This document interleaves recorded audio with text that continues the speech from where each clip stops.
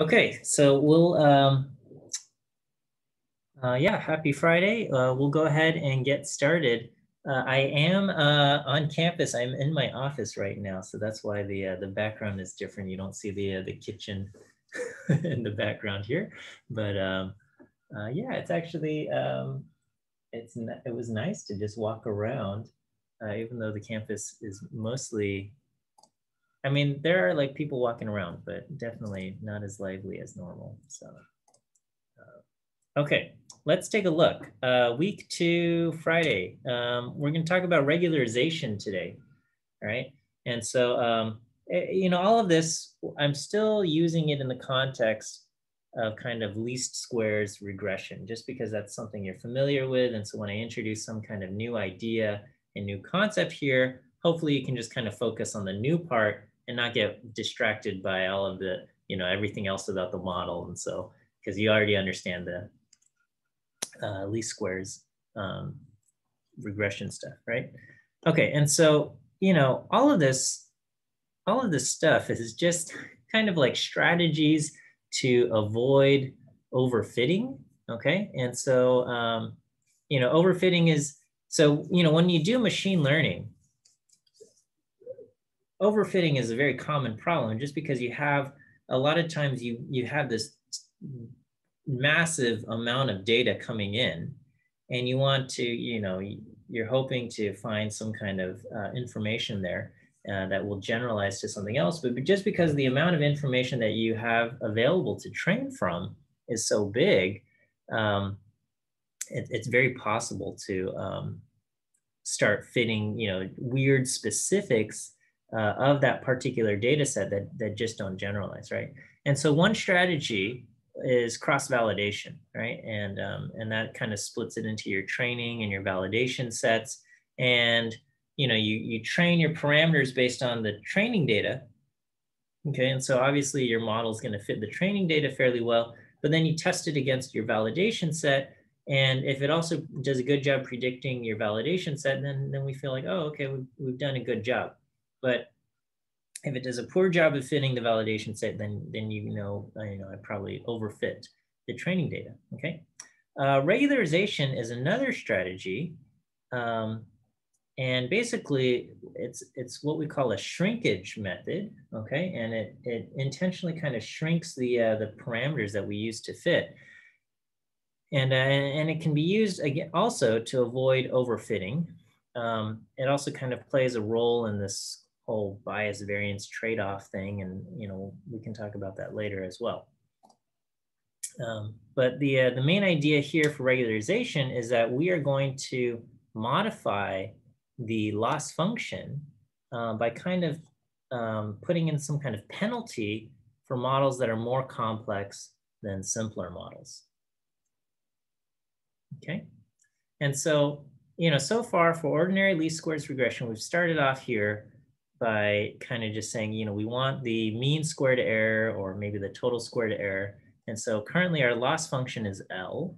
Okay, our loss function is L for ordinary least squares regression. We find it by taking the difference between the actual or the target values and what we predicted by least squares regression, which is the product of the X matrix and our coefficients inside the W vector, right? So our predicted values are X times W, the actual values are T, and then we kind of get the sum of the squared values by doing T minus XW transpose T minus XW, right? And if we use this and we say, all right, let's minimize this loss function, then the best model will end up being our ordinary least squares coefficients, okay? And but if we say, our goal, whatever our goal is just to minimize the mean squared error as much as possible, then we're gonna always kind of pick a more complicated model, because we know that as you add more terms and make your model more and more complicated, you might be able to shrink the amount of error. You can always kind of increase your R squared value a little bit every single time whenever you add a variable. And so you can end up getting some kind of complicated model, right? And so that's why in linear regression, they have all kinds of strategies for, how to avoid, doing that exact thing, okay? With regularization, we're not going to say, you know what,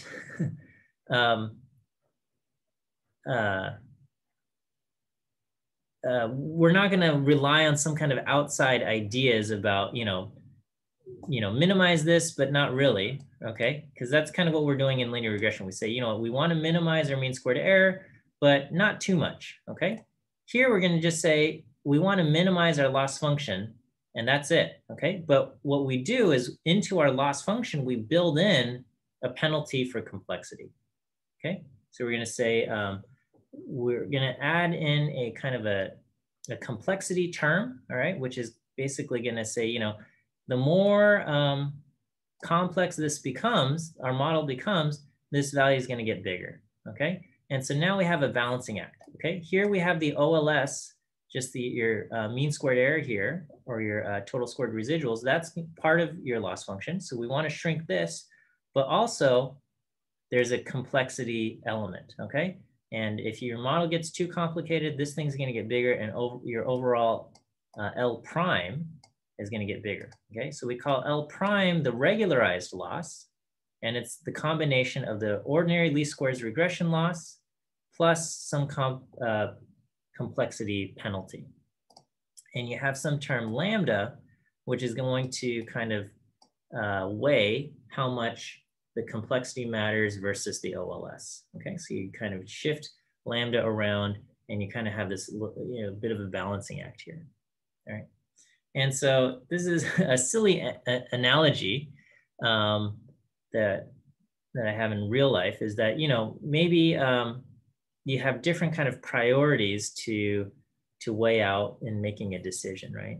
And so, let's say, you get a job and you're going to look for an apartment to live in, and you're trying to make a decision between a couple apartments, okay? And so one apartment costs $2,000 a month in rent, and the commute to work is 10 minutes each way. And then the other apartment costs less, $1,700 a month, but the commute is 40 minutes each way, all right? And so the question is, which apartment do you pick, right? So if money is the only thing that matters to you, okay, then the decision's easy. You just pick the cheapest apartment possible, right? If money's the only thing that matters, right? But most people value their time, and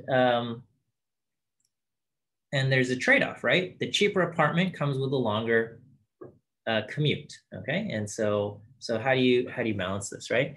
And so basically, you're going to have, each person's going to have a different preference factor, okay? Do you prefer having a shorter commute and having more time at the end of the day, or do you prefer saving money, right? And everybody has to make a different decision for themselves, right? So if you value your time greatly, so maybe you have an active social life outside of work, or you just like not having a commute, maybe you really hate driving and traffic and all of that, then the weight that we assign to kind of this penalty of the longer commute, we're going to give more weight to that, and we're more likely to choose the apartment that's closer to work despite it costing more, because to that person, the penalty of commuting outweighs the savings on the rent, okay?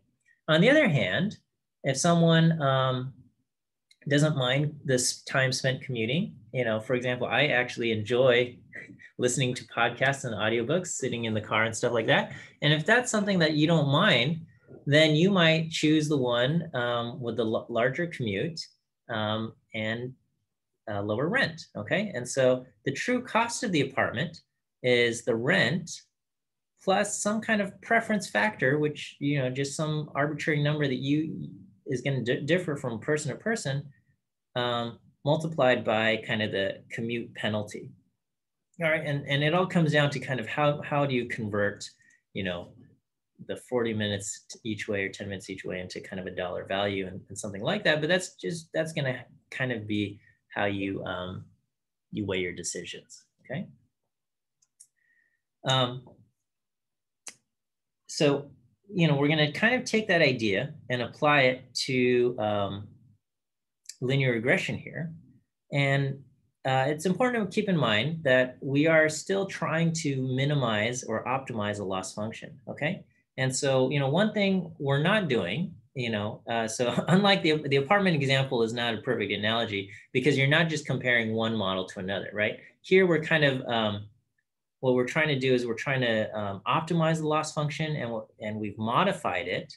And so we're trying to kind of find the actual coefficients that is going to result in the lowest possible loss function. Okay, so so this is kind of like if somebody says this is my commuting preference and whatnot, it's more like, can we imagine the best possible apartment, right? The best possible apartment is going to be the apartment that costs this much and has this kind of commute or something like that, all right?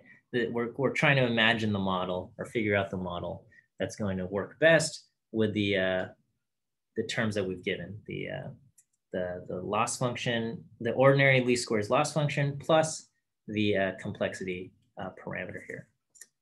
All right, let me, before I get into that, let me give you your first view quiz answer for today. So first view quiz answer today is the letter B as in bear, B as in bear, Bruin bears, letter B, first view quiz answer. Okay,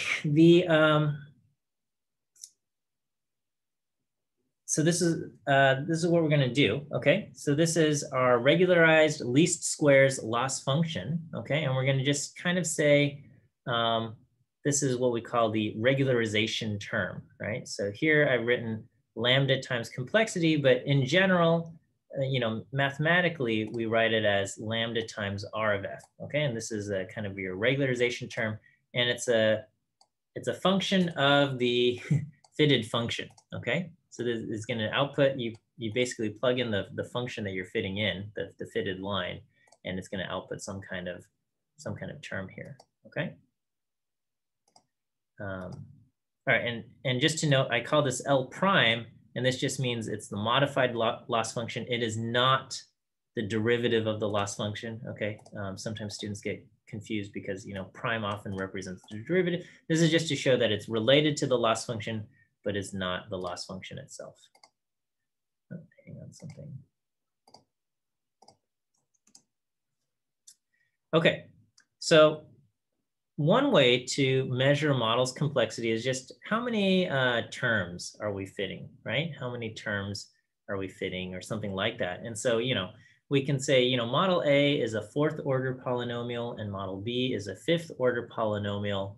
And if you compare the fourth order and the fifth order polynomial, they're, as far as how many terms you're fitting, they're pretty much exactly the same, except for the fifth order polynomial, your x to the 5 term is going to have a W5, okay, basically a sixth element in your coefficient vector, whereas the fourth order polynomial, that can be constrained to be 0, okay? So one possible way to measure, how complex our model is we just count how many non-zero coefficients we have, right? So how many values are not 0? That kind of counts as a measure for complexity. Okay, and technically, how many non-zero elements you have is known as the L0 norm. Okay, and that works.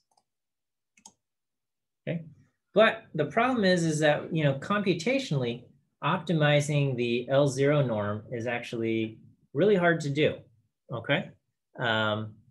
Because you have to kind of consider all possible permutations for which the elements of W are non-zero, and not only that, but if they are non-zero, what exactly should that value be, right? And so for any model that has more than just a few terms, this can get very complicated very fast. All right, and so we generally don't use this, okay, using the L0 norm, okay. And so one thing we can use instead is the absolute value penalty. This is the lasso, okay. And so the lasso uses the the sum of the absolute values of the elements inside your vector W, okay, which would be the L1 norm. And that could serve as a measure of complexity, right? And so we're going to say, you know, if the coefficient is not 0, it's going to contribute to the penalty factor, and bigger coefficients will actually contribute even more to the penalty. And if the coefficient is 0, then that variable is effectively not counted and is not going to count towards the penalty factor. Okay, and so when you're trying to optimize the loss function, anytime any reduction in MSE has to be greater than lambda times the size of whatever coefficient we're using. Okay, and this is known as the lasso. And then another method we can use is ridge regression, okay? And in ridge regression, we're going to use the sum of the squared values in W, okay? We're gonna sum the squared values of the elements in W, okay? Larger values of W are gonna get penalized more heavily. Smaller values of W, especially values of W that are less than 1, are going to be penalized, but much less so. Okay, and then obviously values of W that are 0 are not going to add to the penalty at all. Okay, and this is called ridge regression. And one thing about ridge regression is that it's going to end up preferring values where W is where the elements of W are similar in size to each other, just because. If one of the elements is really big, it's going to contribute a lot towards the penalty factor. Okay. Now, what people might object to is they say, well, how can people go back and say, you know, it makes sense when we talk about how many terms are included in our model, and using that as a measure of complexity. You know, if you have a bunch of terms that are 0, that means you have a less complex model. And if you have a bunch of terms that are not 0, that means you have a more complicated model. That makes sense to me, okay? But now we're talking about the size of the coefficients themselves. How is that a measure of complexity, right? And you say, well, you know, I've got one model and, you know, the slope is 2, and another model, the slope is 5. And you're saying the model where the slope is steeper is more complex than the model where the slope is shallow? Is that what you're telling me? And the answer is yes, that's effectively what we're saying. We're saying that the size of the coefficient itself, basically the size of the slope, is a measure of complexity, right? And how is that the case, right? So, you know, again, the question that students often object to or ask is that, you know, why is one model more complex than another model just because it has a bigger coefficient, okay? If bigger coefficients mean more complexity, you know, can't you just change the unit of measure to shrink the coefficients and reduce the complexity? So instead of measuring it in inches, you can measure it in like meters, and then that's gonna kind of shrink your coefficient as well, right? I mean, sorry, you just change it in the opposite direction. So that doesn't make sense, right? And so these are valid objections. And so let me try to address this, okay? So whenever you do use lasso, okay, it's almost always recommended that you center and standardize your variables first, okay? So you're going to try to, so center means you're gonna kind of add or subtract a constant so that the values in your X column will have a mean of 0, okay?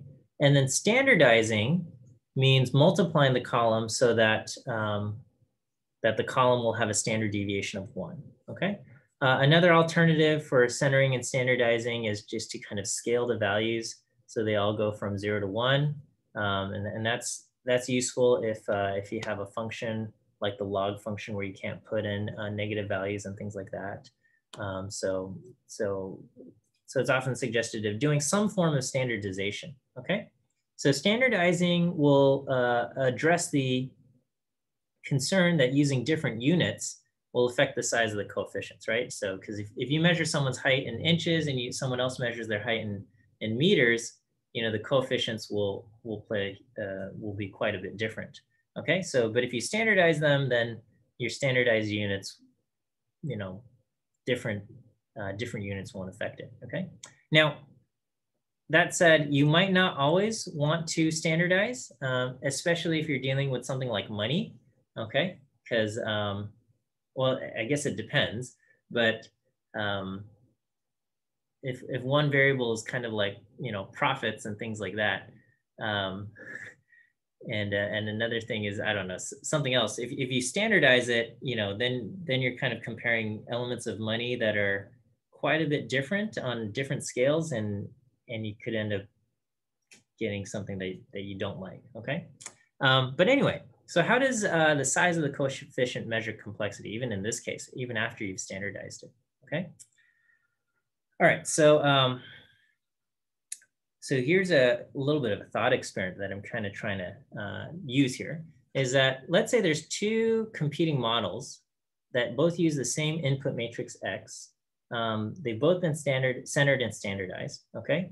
We have 4 X variables, right? And so we're going to say model 1 and model 2, both, or model A and model B, they both have the same coefficients for X1, X2, and X3, okay? And then for model A, we have a bigger coefficient for X4. Let's say the weight or the coefficient for X4 is 1. With model B, we have a tiny coefficient for X4. Let's say the weight for that one is 0.01. So it's not 0, but it's a lot smaller, 0.01, okay? So with the exception of the coefficient for your X4 term, model A and model B are the same, okay? And if this is the case, I would argue that model B is less complex than model A simply because it has a smaller coefficient for X4, okay? And the argument here is that when you have a tiny coefficient applied to that variable X4, it means changes in that predictor variable X4 has little impact on the outcome variable, okay? Your prediction is affected minimally by changes to that variable X4, okay? So if it has a tiny coefficient on X4, it's placing a lot less importance to the variable X4, okay? And if that coefficient is 0.01, it's very close to being 0, and it's not entirely that different from a model where you just have 0 for the coefficient for X4. And we all agreed that if you have 0 for that coefficient, then it's less complex, right? It's not influencing the outcome at all. So even though model A and model B both use that variable X4, and model B doesn't have a 0 coefficient, it is pretty close to just ignoring X4 altogether, right? And because it's close to ignoring X4 altogether, it's the simpler model, right? Okay, and so I have this analogy, and yeah, I know you guys have not been on campus, right? But let's imagine we have 2 students, and both students are involved in several clubs on campus, okay? And one of the student is fully invested in all of their clubs, right? They have a busy schedule. They live, we might say they live a complicated life, right? They attend all of these meetings. They're in leadership. They have to do all kinds of stuff, right? The other student perhaps might also be quote unquote involved in the same number of clubs, maybe even in all of the same clubs as the other student. Maybe both of them are in the same exact clubs, but the second student is, only marginally invested in the clubs, okay? They skip meetings whenever they feel like it. They don't really volunteer to, bring stuff or do stuff that much, okay? So as far as, how many clubs are they involved in, both of them have the same number, okay? Same number of elements, but we would say that the student who is kind of less committed and, not doing all of these, not as committed to the clubs, we would probably say this student's life is a little bit simpler, less complicated, right? You have less obligations. You can just relax whenever. That student can relax whenever, right? And so how much weight we place on each of these kind of predictor variables, you know, as after it's been standardized, can be used as a measure for how complicated the model is. Okay, so so that's kind of the premise behind both lasso and ridge regression, is that we're taking how big our coefficients are, and we're saying, you know, that's going to be a kind of a measure of how complicated the models are, right? Okay, so just for a simple example, I'm going to just generate some simple two-dimensional data, okay? X1 and X2, they're both on the same scale, so I'm not going to bother centering and scaling them, okay? And so X1, I've got the values 1 through 4, and X2, I got the values 1 through 4. And the true model, the true values of T are going to be 1.5 times X1 plus 0.5 times X2, okay? There's no intercept here. I'm going to just add some noise to T, all right? So I'm just going to take some random standard normal noise, okay? And we're going to fit a model. We're going to say fit the model, predict T based on X1 and X2. And so according to ordinary least squares regression, the best fitting coefficients are going to be 1.45 for X1 and 0.45 for X2, okay? Or 1.46, all right? Which is close to the true values, which were 1.5 and 0.5, okay? And so we get something close to that, not exactly so because we added random noise. All right, and so if I wanted to do this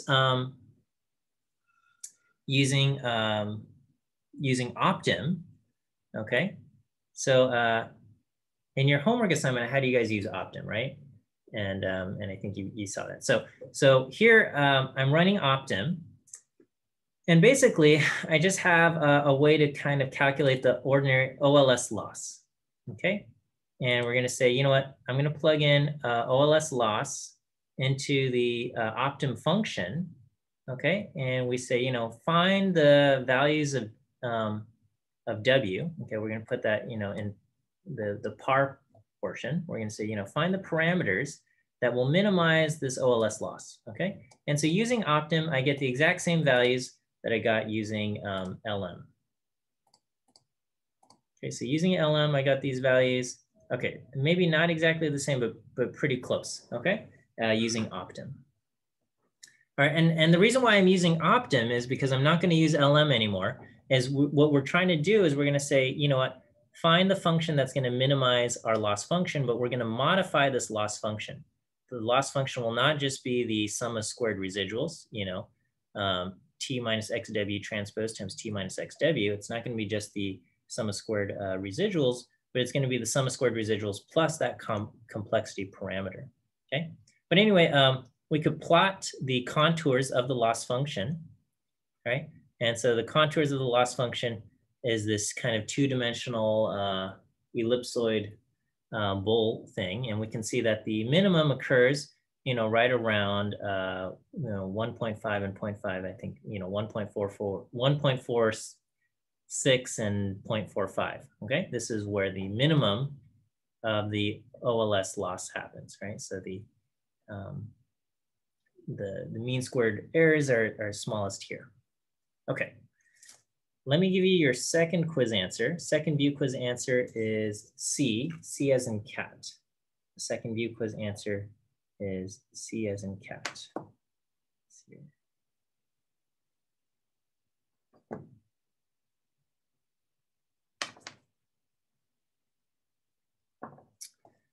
All right.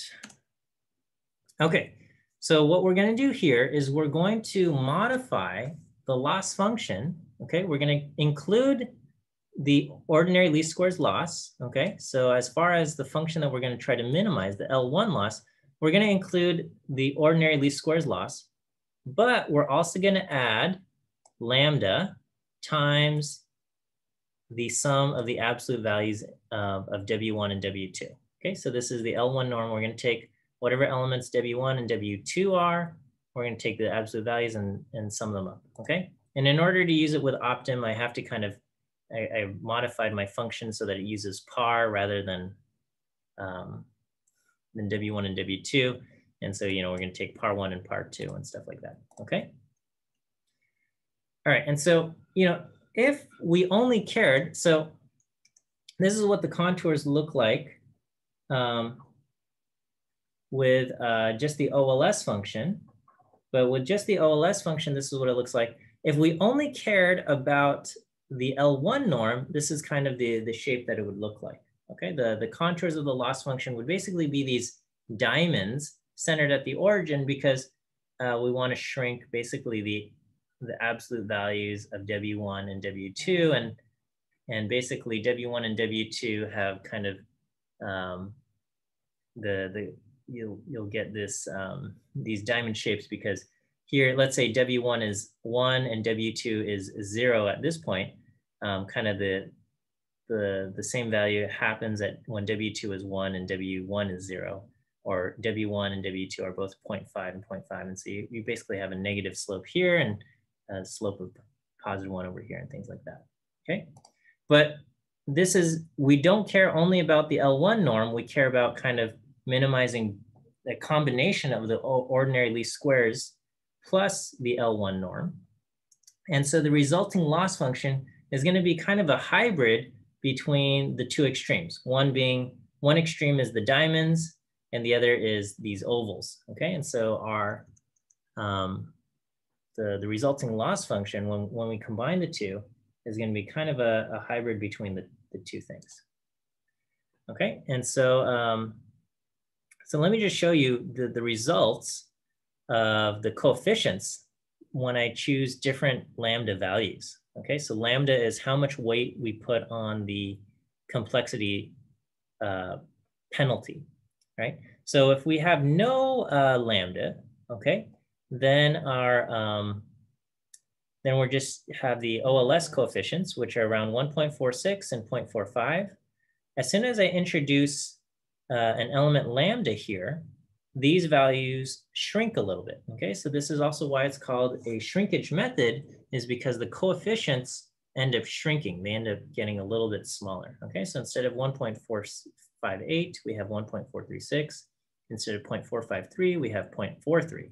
Okay, as I increase lambda, what happens is these numbers will get a little bit smaller, a little bit smaller. My L1 term gets smaller. My L2 term, my X2 term coefficient also gets a little bit smaller. Okay, and as my lambda gets bigger and bigger and bigger, these numbers continue to get smaller and smaller. Okay, at lambda equal to 300, the coefficient for X2 is almost 0. And at lambda equal to 5, and my coefficient for X1 is not 0, but around 0.6. And at lambda equal to 500, both of these things are pretty much 0, or equal to 0. Okay, let me just show you kind of the plot. Okay, this is a plot of the contour lines. I have the y and the x-axis drawn here. Okay, and as I increase my lambda, you'll notice that the contour, this is the contours of the loss function, will change shape. Okay, so back here, this is the contours of the OLS loss function. We're trying to find the coefficient of x1 and x2 that minimize the sum of squared residuals. Okay, and we get these ellipsoids, and they're ellipsoids because we're basically dealing with a squared function, quadratic function here. And now my loss function is a combination of that OLS plus the absolute values, the L1 norm. Okay, and so as I increase lambda, look at what happens to my loss function contours. I get kind of these, I get like this weird thing happening at the axis. Okay, and so with lambda equal to 100, I get these, my contour lines have this weird shape. Okay, and what's happening is that if you think about the absolute values, when you come about the absolute value, when you have positive values, as you approach the absolute value function keeps getting smaller and smaller and smaller until it reaches 0. And when it reaches 0, it forms a very sharp angle and starts going up in the other direction. And that's basically what we're seeing, is that when we're adding the OLS, which is the ovals, and we're basically adding the diamonds, okay, we're getting kind of this weird hybrid between diamonds and ovals that, that end up taking shape here, okay? This blue dot represents the kind of the optimum value for the coefficient for W1 and W2 that minimize the loss function, okay? And so this red dot represents kind of the original OLS loss. And we can see that as I increase lambda, this blue dot travels towards the y-axis, okay? Or yeah, towards this axis in kind of this diagonal manner. And then it basically intersects this. And then once it hits this, it's not going to keep traveling down in this diagonal manner. It's basically minimized the amount that W2 can contribute. Basically, the coefficient for W2 at this point is 0. And so we can't shrink the W2 coefficient anymore. W2 is no longer contributing anything to the penalty factor. And so the only thing that's left to do is shrink W1. Okay, so if I continue saying, you know, anytime you have a coefficient, we're penalizing that complexity, what we're going to do is we're going to shrink the coefficient of W1 further. All right, so you have kind of this path where we start off when lambda is small, you know, we're shrinking our values a tiny bit, okay, but they're pretty much very similar to the OLS values, okay? But we're saying, you know, your coefficients, we're penalizing them because basically they're too big, right? Anytime you have values, any value that's not 0 contributes to the penalty. And so if we say, well, I don't want this penalty, I want to keep shrinking it, right? Basically, the W1 and W2 get shrunk together. And so that's why it's traveling in a diagonal line, because W1 and W2 are basically penalized equally.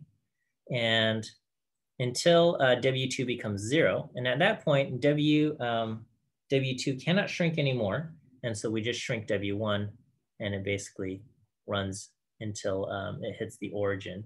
And basically at this point, W1 and W2 are both 0, and we're just predicting 0 for all of our values, okay? Which is not a good model. But this is what happens when you say, I'm gonna penalize any measure of complexity, any coefficient, very heavily. And at that point, you have this, okay? And this kind of looks like the diamonds, but again, it's a strange hybrid between the diamonds and the ellipses. Is that okay? Does that kind of make sense? What's happening there? Okay, so so as lambda increases, we see the parameter values travel diagonally until it hits the kind of the x-axis, and then it gets pulled towards 0. Okay. With ridge regression, our complexity penalty is the sum of the squares of your W coefficients. All right. So if you take W and you square them, we square those and we apply that as the complexity. We're still taking our ordinary least squares loss, the ellipses, but now we're adding this, okay? And I don't have a picture here, but actually I do on Wikipedia. Let me see if I can find it.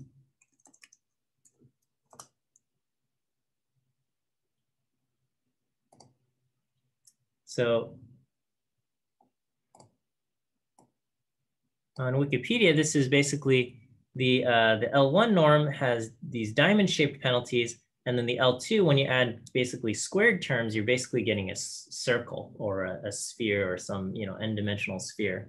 And so basically the penalty over here is going to be circles, okay? And so you can think of, you know, when I plot out the contours, you're going to have basically this hybrid between ellipses and circles, and you're going to see the shape when we add, you know, we're basically the OLS part is ellipses. This part is ellipse, and this part is going to be circles. And depending on how heavy we put lambda is going to shift between being mostly ellipses to mostly circles. Okay, and but if you take a look at the coefficients themselves, okay, again, when you have lambda equal to 0 or no lambda term, then the values are the OLS terms. And as you increase lambda, the values will shrink, okay? But there's something interesting that happens. Here, these shrink from 1.45 to 1.25, but the x2 term actually increases from 0.45 to 0.579. So it's actually not shrinking, it's actually growing for the x2 or the W2 term, okay? At lambda 50, this has shrunk from 1.25 to 0.92, and this has further grown to 0.579 to 0.635, okay? At lambda 100, this shrinks from 0.92 to 0.74, and this starts coming back down from 0.635 to 0.573, okay? And we can keep seeing, you know, as lambda gets bigger and bigger, these values get smaller and smaller, but they don't quite reach 0, okay? So even at lambda 500, we're not close to 0, okay? So here we start off here, and I draw this line, a diagonal line for W1 equal to W2. And what we're gonna see is that as I increase lambda, again, the red dot represents the OLS estimates, and the W will be the regularized estimates, is that as I increase lambda, the W1 term will shrink from over here and approach, you know, close to 0. Whereas the W2 term starts off around 0.5, but actually goes up and then starts to go down, okay? So there's kind of this interesting thing where we start off here, as I increase lambda, they go up, they kind of approach this line, y equals x. And once it gets close to y equals x, then they get drawn closer and closer to 0, okay? So there's kind of there's a path that it forms where it's going towards the line y equals x and then starts climbing towards the origin, okay? And you can also take a look at the contour lines. In the beginning, they're very much ellipses, and as I increase the lambda, they start shifting away from ellipses and start heading more towards circles, okay? And so, yeah, what we see is that the values travel towards the line W1 equal to W2, and then they get kind of pulled towards 0, okay? And so the reason why we see that is because the way ridge regression works is it's doing the squared coefficient is penalized. And so a large value, like if your W1 is 10, its penalty is 100, okay? Whereas if your W2 is 1, its penalty is 1, okay? And so if you have to shrink something, you're gonna get a lot more value out of shrinking, say 10 down to 9, okay? Shrinking from 10 down to 9 will go from a penalty of 100 down to 81, which is a reduction of basically 19 points, 100 to 81. Whereas shrinking from 1 to 0 will only net you, a savings of 1. From 1 squared to 0 squared will go from 1 to 0. So well, I guess I have that something similar here. 11 to 10 reduces from 121 to 100. 3 to 2 reduces the penalty from 9 to 4. So you see what happens is it shrinks the bigger ones first, and then it'll worry about shrinking the other one, okay? And what we're actually seeing over here is that it's kind of compensating for the shrinking of W1 by actually increasing W2, because apparently when you shrink W1, you can kind of make up for the shrinking W1 is going to affect the OLS estimates, OLS loss a bit, and you can actually kind of get some improvement by increasing your W2 a bit. Okay. And so regularization has the effect of kind of reducing the overall variance of parameter estimates, okay? And so I've written a lot of stuff here, and I'm going to show you these plots here, okay? This cloud of points represents a bunch of different W1 and W2 estimates for the same original model. So remember the original model, the true value was, the true coefficient for X1 is 1.5, and the true coefficient for X2 was 0.5. That was the true original model. The coefficient for, in the population, the coefficient for X1 is 1.5, and the coefficient for X2 is 0.5. But we're estimating our model not on the population, but on a sample of data. And in my sample of data, I've added noise, right? So I've added random noise I think in my code, here's the true value here is, I've got the coefficient 1.5 times x1 and 0.5 times x2, but we're adding some random noise here, okay? The values, I've got my true values z, and I'm adding some random noise. And so every time I add random noise, that's going to affect what kind of coefficient estimates I get, right? So depending on your random noise, maybe we overestimate the size of W1, maybe we underestimate the size of W2, or things like that. These are all subject to randomness. And so I did this like 1,000 different times with 1,000 different random data sets of 16 data points with different amounts of noise. And these are kind of the estimates of W1 and W2 that I get, okay? This is the cloud of points. So sometimes it overestimated W1 by saying, the coefficient for W1 is really big and the coefficient for W2 is small. Sometimes we got W1 too small and W2 too big.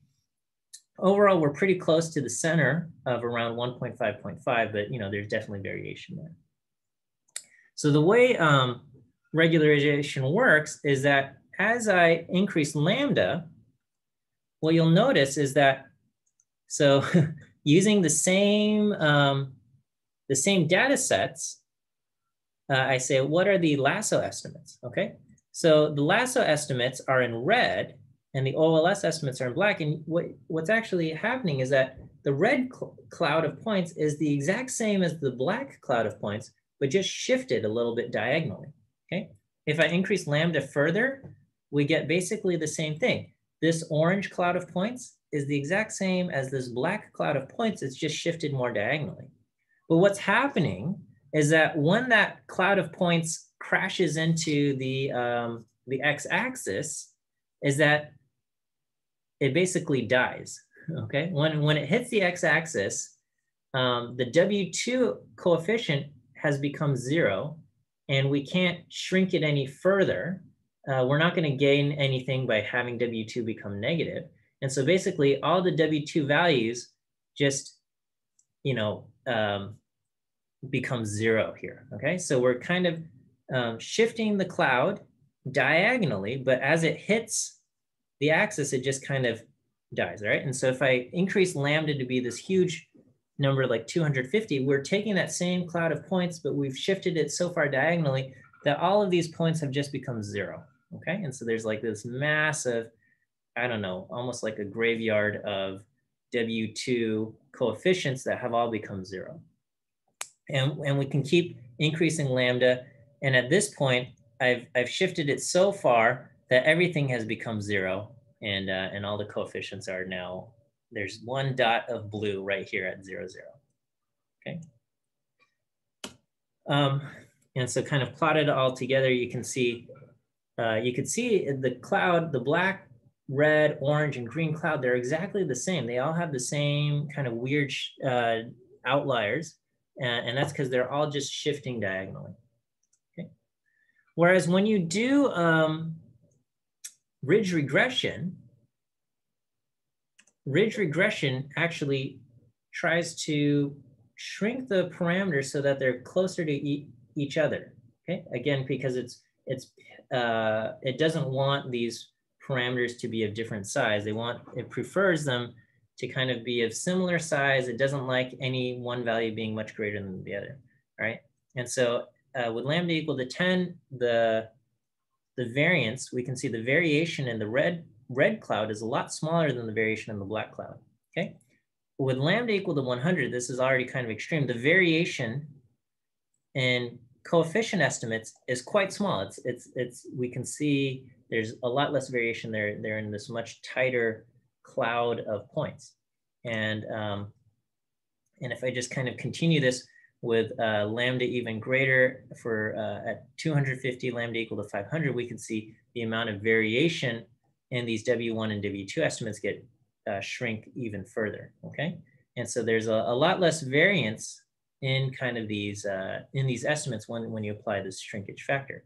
Now I would say, using a lambda like 250 or 500 is going to result in a poor performing model, just because you're kind of almost ignoring a lot of what the OLS loss is saying.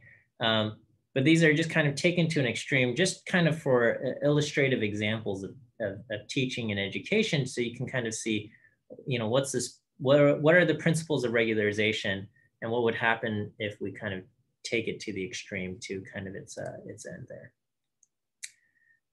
Okay, and so I've just kind of described, put those into words here, and I hope that makes a little bit of sense there. All right, let me give you your last view quiz answer for today. Last view quiz answer is E. E as in elephant. E as in elephant is our last view quiz answer, and we will end here. All right, have a good weekend, you guys, and we will see you guys on Monday.